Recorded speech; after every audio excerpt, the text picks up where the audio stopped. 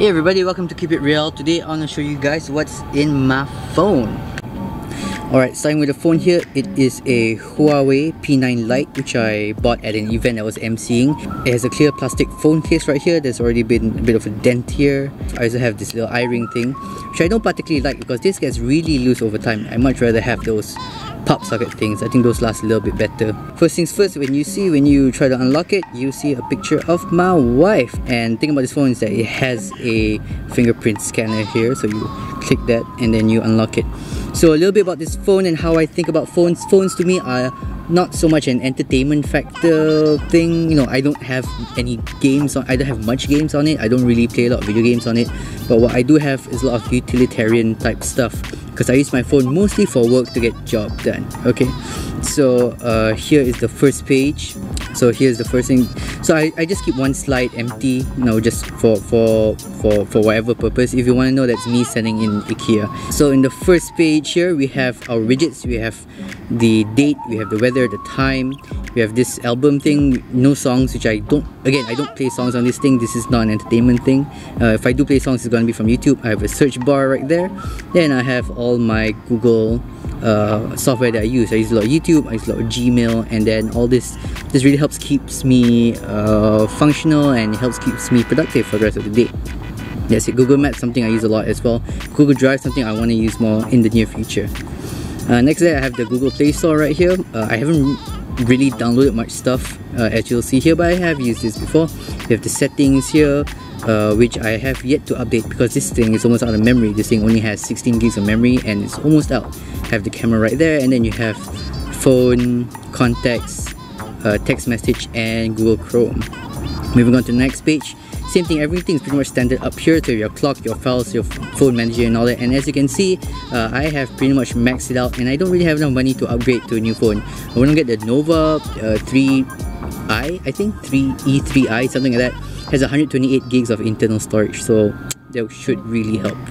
Okay, next up, under this, so this is like the fitness thing. It comes with the inbuilt app, the health app, which kind of just counts your steps and your calorie. I have a Tabitha timer for when I do kind of HIIT training type workouts. I use that Tabitha timer. So in here, my standard setting is that 5 seconds prepare, 30 seconds work, 30 seconds rest, and then I just play around with the cycles and then the set counts. Pretty simple app, straightforward. Under tools, you have the basic stuff. You have your radio, your calculator, your torch. Nothing fancy here. I do have Microsoft Office because sometimes I read PowerPoint presentations in here. And this is just empty. There used to be something here, I can't remember where it is. This one's very important for me. As a beatboxer, I use a metronome a lot when I want to train. And I also Shazam a lot because when I hear an awesome music, I want to know what it is.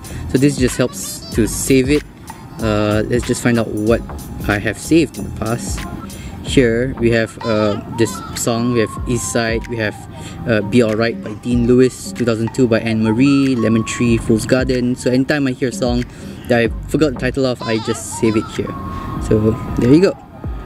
Next up, social media. Of course, being a YouTuber, content creator, quite important. I got your Instagram, Twitter, Messenger, Page Manager, WhatsApp, and Facebook. So all the links to my social media accounts right here. Next up, one of the only few games I do have, which is chess. I love chess. I've been playing it since I was really young. I play online just to have a bit of fun. I would say I am just the... Okay, I've lost the last 4 games and I won the game before that. So that shows you just how bad I am. Spending tracker, very important. I use this to help manage my money, so I have X amount of money, and then you can see like how much money I've spent throughout the month. And alright, next up I have Waze here, very important. I am terrible at directions and I always get lost, so this has become a lifesaver.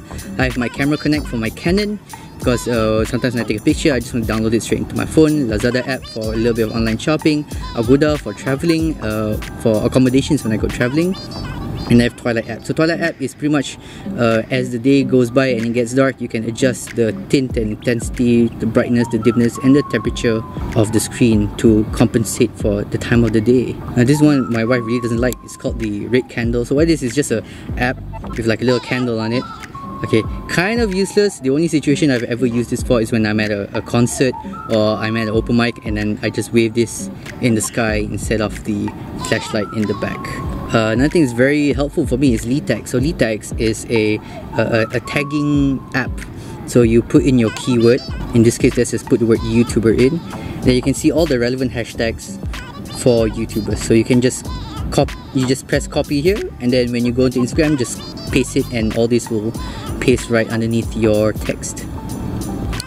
Grab, sometimes I take Grab, very helpful being here in Malaysia. A QR code reader for when I want to read a QR code. And then 8coin. So 8coin is like a pay per share app. So how it works is that you go into 8coin and then you sign in. So then you pick a story. So let's say you pick this story, you pick the headline you want. In this case, there's only one choice of headline, and then you share now. So then it shares onto your Facebook page, and then for every person that clicks it open, you get XX amount of coins, which you can convert to either redeem points, vouchers, or money.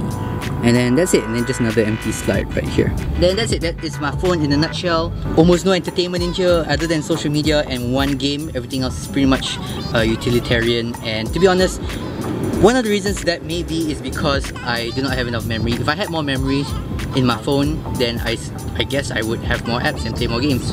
But I don't, and that's a limiting factor, so I have to be very, very, very choosy with what I put in my phone. Okay, thanks for watching the video, guys. My camera battery is about to die, and I am about to go home and go for a jog. Be real, guys.